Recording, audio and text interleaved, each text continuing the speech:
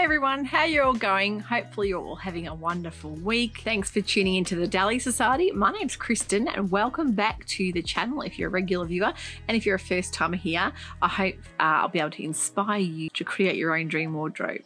I'm back here with a bit of inspiration. Haven't done one of these videos for some time now, and before I get started on some cutting up patterns and preparation, I thought I'd get on here and chat through all of my planned makes for the next few weeks. It's really lovely actually thinking about what I want to make. I'm actually heading out tonight. We're going to see Chris Isaak in concert at the Palais Theatre in Melbourne. And I had these ambitious plans to make myself a blouse. And I don't know what I was thinking, because with box launch this week, we had the Artist Muse box launch for April.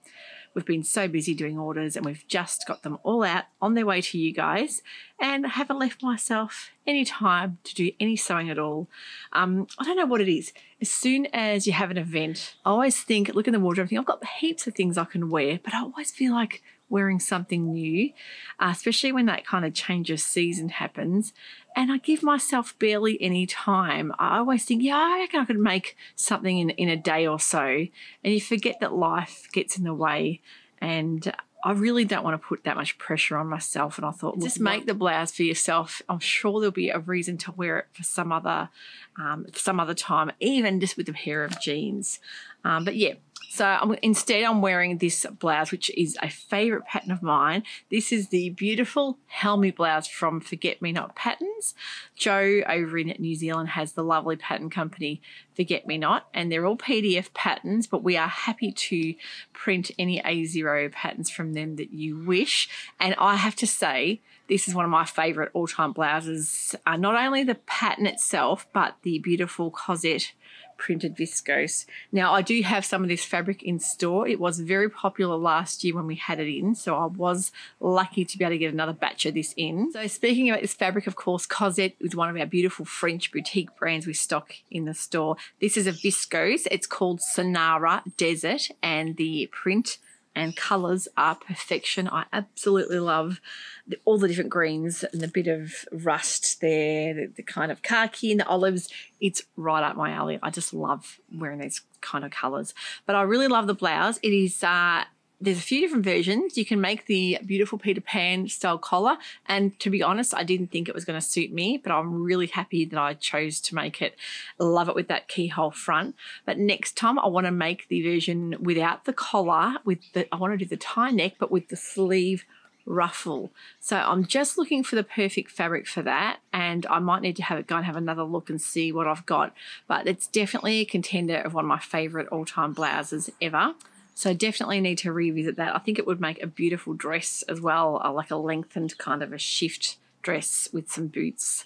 But yeah, it's a really lovely pattern. I love the fact that you can have the elastic sleeves and a nice billowy sleeve, so that when you want to pull them up, they're nice and easy to do that. I really love the look of cuffs, but I find that they're not as practical for me, unless I leave them rolled up. I really love an elasticated cuff, and I've used the thick elastic in these cuffs just to give it a nice bit of structure. But really happy with the Helmy. Can definitely recommend that. So what have I got planned to make? The first thing this one actually skipped ahead. I had another make planned first. Well, I'm going to talk about that first. So I'm going to go back to the start. This fabric is one I have in store. It's a viscose knit. Now, it's a beautiful print. It's like a charcoaly black background with a rust kind of leaf, very autumnal. And I want to make myself a top. It's a style-like top called the Lorna Knit Top. I really like the unique style lines in this top. I'll put some pics up so you can see. I've printed out the pattern already. I love the fact that it's kind of the drop shoulder, but it has that seam line across the yoke. A really nice shape on with a really unusual sleeve, like a billowy sleeve as well. So it's a take on a kind of casual knit top, but kind of zhuzhed up, dressed up a little bit. So I really like those kind of tops for everyday wear, because I love wearing yoga style sort of sweatpants, or you can pop it on with a pair of jeans, or maybe a nice denim skirt and some boots and dress it up with a little jacket as well. So I was going to make just a regular style sweater top with a round neck, and I thought, no, I'll make something a little bit different. So I'm hoping that the style lines of that Lorna will show up nicely with the print, because sometimes the more detail you have, the more lines and you know, work in a top, and you don't get to see it all once you've got the print takes over. But I think I'll give it a go in that fabric. I think it'll be a really nice practical one. I've got a couple of nice cardigans as well I can wear over the top of that for layering up. Now I'm in a bit of a different location. I'm actually under my veranda because it's been a really misty kind of rain all morning, and I tried filming it under a tree and it got a little bit wet, and I just thought, look, I've just done my hair. It's going to go to frizz if I get it a bit damp, but it's actually beautiful out here. The lighting's really nice. It's very overcast. All the little drops of rain are sort of holding onto the tree, so it's giving it a really nice saturating kind of a water today. I've got some beautiful spider webs in the garden, some golden orb spiders that hang around here and make the most beautiful intricate patterns. So it's actually quite beautiful out here in this type of weather, and I really am loving all the autumn colour at the moment. The dahlias are just blooming like mad at the moment. I'm going to put some visuals up so you can see. So the dahlias are starting to pop up, and yes, the girls are all out. You'll see there's quite a good variety popping out. I don't remember many of the names of these. This is a really big one. It's a cacti variety.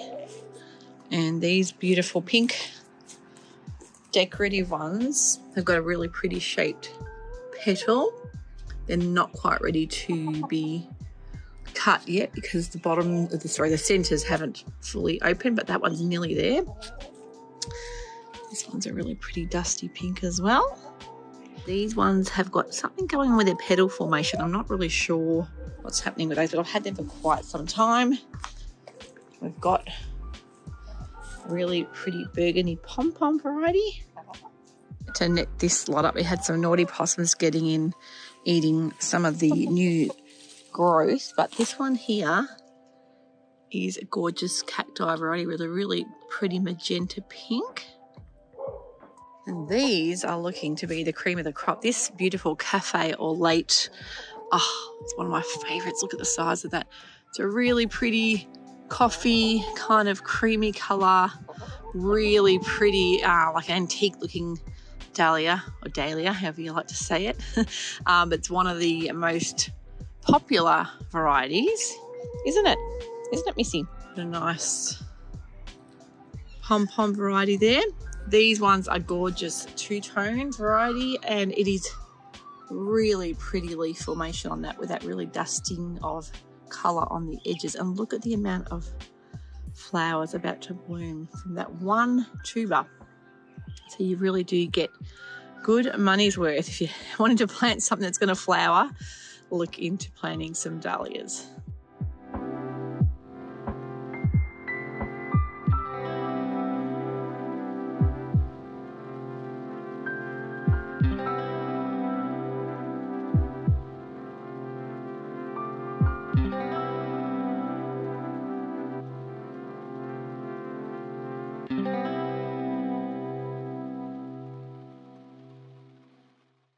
How beautiful the ones are that I have had bloom and cut already. I'm terrible at remembering names other than the cafe or late, which is a favourite. Very beautiful antique kind of cream colour, really lovely petal formations. Yeah, that's one of my favourites. But all the other ones, I ended up buying a pack of mixed dahlia tubers, and can't remember many of the names, but I'm pretty sure I could look and do a bit of research if I had to. But yeah, it's a good mix of colours there. But loving how they come up in a beautiful vase as well. Try and make sure I cut them once all the petals are open. And I've had a couple of viewers reach out and say that they've planted dahlia tubers for the first time this year and had some wonderful flowers coming out. So it's a beautiful thing to see them see, look, it's not a lot of work to plant them, but to see that it takes a little bit of work to get such beautiful flowers to decorate the table. But yeah, loving that at the moment. So moving on to another thing that I have planned to sew, and that is the gorgeous Elise Taylor blouse, which is the pimpant blouse. Now, I printed that one out. PDF, didn't realise that was no A0, but that's okay. I just put the PDF together as normal. It didn't take me too long because I think it's like 20 pages in this pattern, but I do actually sell the paper format in the store if you're wanting the beautiful Lise Taylor paper format patterns. They are beautifully decorated pattern envelopes as well. But this one, it really speaks to me. I think I like that yoke style at the top, the little rounded collar. I love the fact that it's got the yoke at the back as well and that nice bit of gathering. And I wanted something I could wear with a pair of dressy style pants or jeans. And I will actually make it the length as it is, because sometimes I lengthen things and then I regret and end up taking off the length, because I think it's just a nice length to have it floaty over pants or tucked into jeans with a belt like she's got there. So that one is a really beautiful little blouse. So I'm looking forward to making that. And I've actually chosen a beautiful viscose, which is the French brand Eglantine Zoe. And this is the really stunning licorice and emerald green print. It is a really lovely viscose, so it's got a little bit more oomph to it. It's more of a viscose twill, but it's a lovely kind of brushy effect, which is beautiful for this time of year. And I am really looking forward to making that pimpant blouse. It looks like it's got the burrito method as well, and it's a few nice little details I'm really liking. It's a matter for me is the hard thing is picking button to match, because I really love all the beautiful little buttons.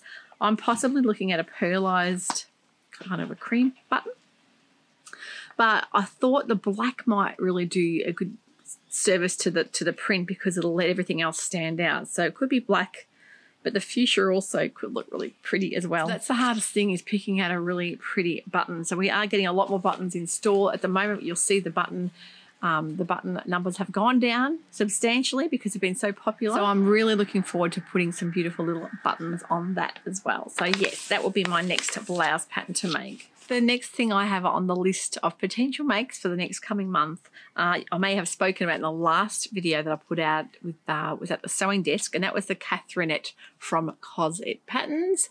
A really nice simple little floaty blouse as well.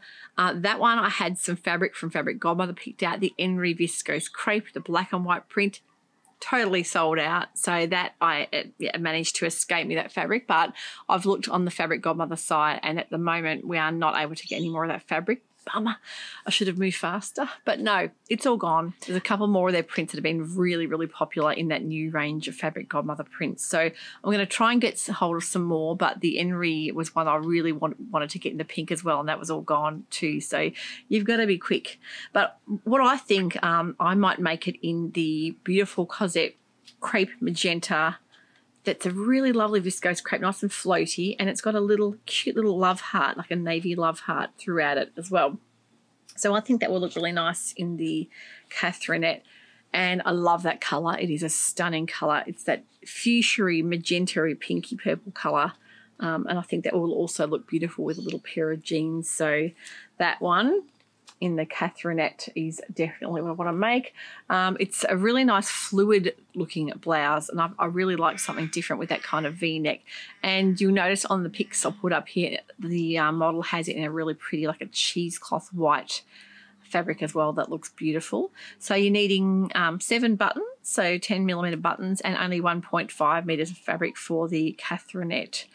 So we do have a few more Cosette patterns coming over on their way from France at the moment. We've got the new Rocket jacket that I think would look amazing in the new black corduroy that we have, which is a beautiful velvety, lovely soft corduroy. And we've got a black gabardine in as well from them. But there's also the, I think it's the jet dress that's in the Magma viscose that is coming as well. It's a really pretty shirt dress. So they are all coming over, and we've restocked a lot of our Cosette patterns that have been very, very popular as well. Now, we've also done an order from Lady Mackerel. We have some stretch denims coming over from the UK that we've been meaning to restock for some time now.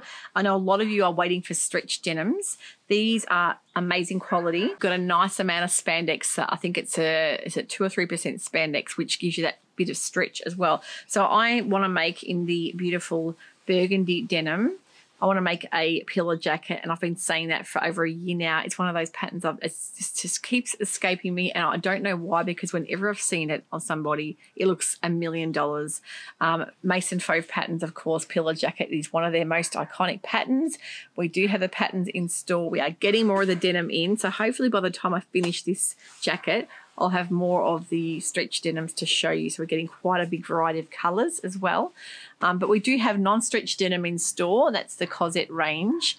And we've also got a lot of amazing gabardines in, which would look beautiful in that pillar jacket too. So a bit of inspiration there to help you guys if you're wanting to have a nice layering style denim jacket with a bit of a twist. Those beautiful darts on the shoulders are just so unique and lovely. So it's definitely a jacket I can imagine myself wearing, especially over a lot of my printed blouses. Now, I don't know about you, but this time of year is when I feel like wearing sort of sweaters and, you know, yoga pants, but I kind of like those nice, like Ponte style wide leg yoga pants. I find them really, really comfortable. I do buy ready to wear ones, but I am kind of thinking of tweaking and making myself a couple of pairs with some black Ponte.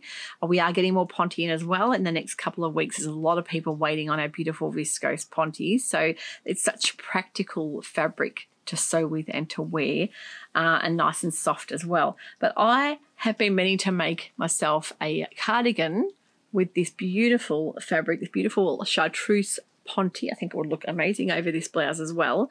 There's a couple of styles that I've been wanting to make. I did put out a video last year all about Ponte and different pattern inspiration, what to make with Pontes as well. So I'll link that here if you haven't seen that. Maybe head back over and watch that and to get a bit of fresh inspiration. But the patterns that I'm looking at currently, there's quite a few of them. One is that Metra Blazer from Love Notions. It's more of a coatigan style cardigan. It's a really lovely shape, has that nice waterfall front. There's also a really nice one from Style Arc as well that I've seen someone make on Instagram, and it looked really lovely in the Ponte. There's also the Sinclair Patterns Candy cardigan, which is another really lovely waterfall front. That looks really nice as well. And there's also free patterns like the Harper cardigan from Sinclair as well. It's just a nice long line straight cardigan. But I think I want to make something with that waterfall front. I think it just really glams up an average looking cardigan. The other one I really like is the Fulton Blazer, and it is a little bit more of a dressier look blazer in the Ponte knit. So it's just such a nice fabric to wear. So at the moment, it looks like it could be out of the Metra Blazer and the Sinclair Candy cardigan. So maybe tossing up between those two, but I think that would make a really nice little cardi for wearing over the top of some nice wide leg yoga style pants, and nice and comfy too. So they are the plans at the moment. Now, our last box for the season in May, of course, our last box is the deluxe box, which will be in May. That is going to be an amazing theme that we're putting together at the moment. The fabric, the deluxe fabric for next month, is going to be a fabric godmother fabric, which is just incredible. There's going to be 2 colorways. The theme for the month is called Rustic River. So it's an imaginary place full of beautiful autumnal trees and winding creeks and rivers and babbling brooks. So if we can invoke a bit of inspiration for you guys to dream about, somewhere that you can smell the hot apple pies baking and spices, and it's going to be an incredible box. We've got to have 2 different colorways. One is called the Orchard and one is called the Grove. So it's a very exciting box full of goodies as well. And Phoebe and I have been hard at work looking at boxes for the rest of the year. We pretty much have all of our boxes set for this year and fabrics and everything worked out. So it's been a really enjoyable thing to make sure that everything's set up and running, and we have some really incredible boxes coming your way. So we've had a lot of love on the last few that we've had out as well. So some exciting things happening here at the Dahlia Society. Thank you so much for watching today. If you haven't subscribed to the channel, I'd love it if you could do that. And also don't forget, a thumbs up helps bring other sewers like you to the channel too. So write in the comments below what you think about the pics that I have there for the month. I'd love to hear what you're all sewing as well. And I'm slowly making my way through the comments for the last few vlogs that have been out as well. It's taking time, but I'm trying to get there. So hopefully you're all well. Take care, and we'll see you all next time for some new fabrics. Thanks for watching, and bye for now.